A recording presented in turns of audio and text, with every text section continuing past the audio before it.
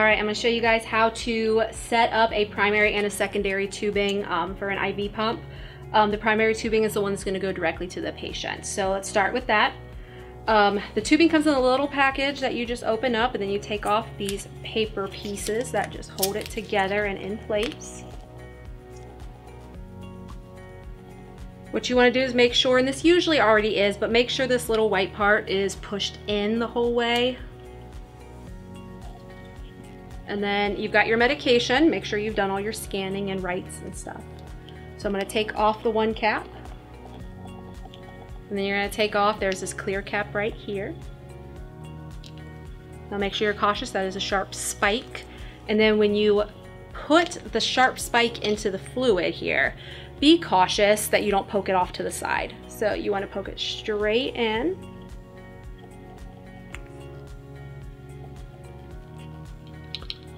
Okay, like that. I'm going to flip this on over. Okay, now we're going to go to this part right here. So this is the chamber. You want to squeeze that chamber to get some fluid in this part right here.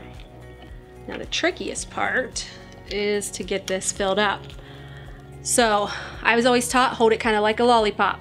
See the little circle up here? That's what you're going to be doing. You're going to have that up. Once it fills, and you'll see what I mean, we're going to flip it quickly. Okay. So got your lollipop here. What you're going to watch that fluid. It's going to fill right here. See the fluid's filling there? And once it's filled, you flip it. And now the fluid has filled up this section. And then you're just going to let that medication prime all the way to the end.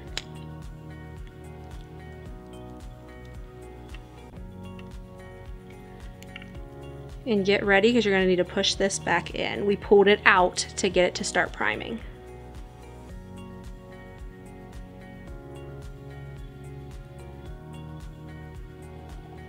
You'll see some of these little tiny air bubbles in it. As long as you get most of them out, you're good. Okay, now I'm going to push this little white thing back in, and that stops that fluid from flowing. Okay. Now I'm going to go ahead and get it into my machine. This is a Plum set machine, so that's what we're going to use here. There's also other pumps that facilities have, so make sure that you know how your pump works. The little lever here that says pull, I'm just going to flip it up like that. Now it's kind of hard to see, but there's a little technique. I tell people to hold this little part right here, it's this little plastic, and then they're going to slide it right in. So you can see you have to be kind of close to that front, and it slides right in. If it's kind of giving you fits, that means you just don't have it in the right spot. So I've slid it right in, and then you're going to go ahead and pull down on this lever again, and that closes what's called the cassette. All right, so we've got the medication ready. You're going to push the on. You want to make sure that everything's working before you connect this to your patient. It's going to go through a little bit of a self-test. When it does this self-test, it's also checking to make sure you have all of the air out of the cassette. It's really important with these machines that you also have them plugged in. That's how they get all their updates. So you want to pick your unit first. We have it linked on training because we are training. And then this right here, you guys can see these little arrows points right up to enter. So I'm going to hit enter. Now you've got two chambers. This is A and this is B. A is your primary. So when I do that, I want to click A. So if you guys see these little buttons again, there's A. You want to click drug list. When I click drug list, it's going to give me a list of all of the medications that I may use for my patient. It's really important that you pick the correct floor that you're on, because some floors like the ICU have different medications available than some of the other floors. For this, I'm just going to go down to IV Solutions. I just push this arrow right here. You can also page up and page down if you want to, depending on what medications you are giving, because there's quite a few. Then I'm going to click enter. Now we want to do a standard program. Going into the loading dose and multi-step is a little more advanced, something that we don't need to do right now. So because I want it to be a standard program, I'm gonna click choose. Now you guys can see up here, it says IV solutions, and that's telling us what medication we should have hanging. And then we need to look at our order. What does the order say? So let's say the order says to put it at 50 milliliters an hour. So I'm gonna type in 50. So 50 milliliters an hour. Now you go down to volume to be infused. One tip, for most of our medications, you don't wanna put the entire volume. So for example, this bag has 1,000. You wanna put maybe a little bit less, like 990, because some of the fluid has been used for the tubing and you don't wanna make that tubing completely dry. So I like to say it's about 990. But let's say the doctor says to just run this over 3 hours. I can also do my 50 milliliters an hour, push my arrow down, and duration, say he wants to run it over, well, let's just say 4 hours. I can click a 4, and that tells me that automatically calculates my volume to be infused to 200. Then you just have to click start. It's gonna give you another stop right here so that way you can look and see if it's how you want it. We want rate of 50 mLs an hour. We're gonna put it in 200 milliliters of this fluid. And then if I like it, I'm gonna say yes. And it's gonna start pumping. You wanna then connect it to your patient. Let's say our patient also has an antibiotic to hang. So as that's infusing, we've got our antibiotic. This is the tubing for the antibiotic. Make sure you check compatibility of your IV solution with your antibiotics, making sure that they can run together. The same way that you spiked this, you're gonna spike this, but make sure we got a little roller clamp right here. You have to roll the roller clamp the whole way. If you don't do that, you're gonna end up wearing your entire antibiotic. So we're gonna take off the cap just like you did with the primary.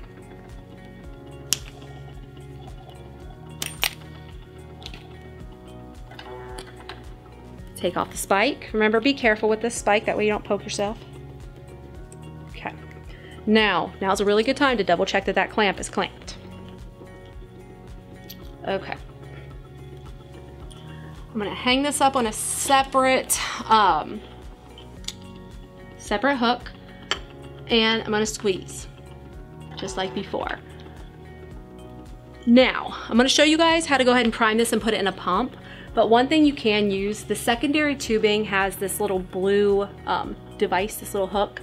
If for some reason you have to use gravity, you can hang this hook here and lower this medication.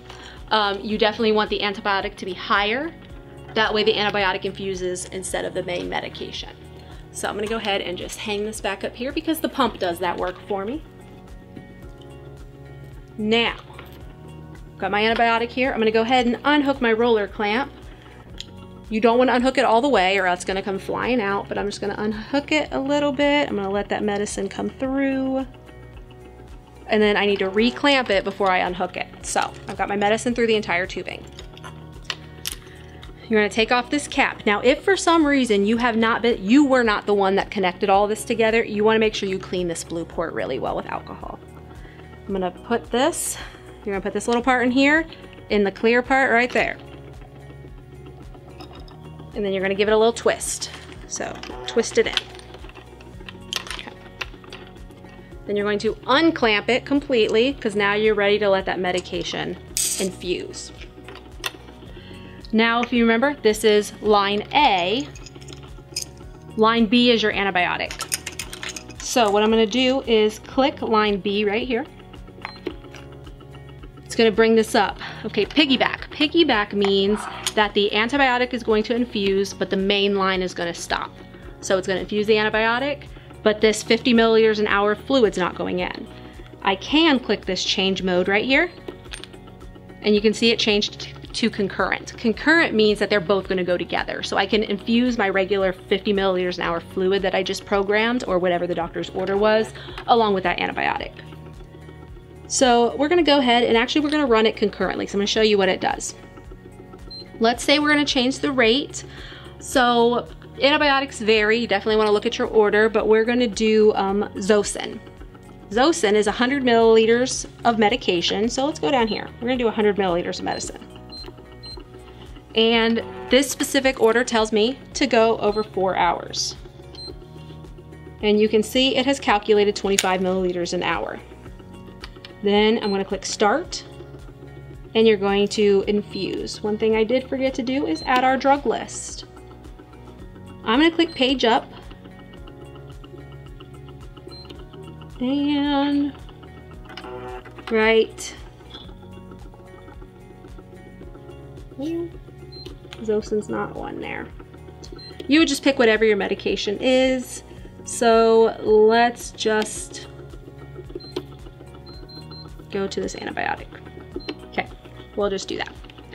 Okay, our program's still here. So concurrently, we're gonna do 25 milliliters an hour, which was the 100 milliliters of the medicine the doctor ordered over 4 hours. So I'm gonna click start, and I like this order. It agrees with everything I said. I'm gonna hit start. Now you can see both of these have green lights flashing, so that tells me both are going at once. If I wanna stop them, I would hit stop, and it's gonna tell me, what do you wanna stop? I'm gonna say I wanna stop all of them. Now I'm thinking about, well, I probably need to run this individually. I don't wanna clear all of my settings, but I do wanna change my mode. So let's change the mode to piggyback. I'm gonna click start again. I like it. Okay, so now you see this one's flashing. If I click start, you can see this right here says delayed and this says pumping. So when my 4 hours are up here, this medication will automatically start infusing again.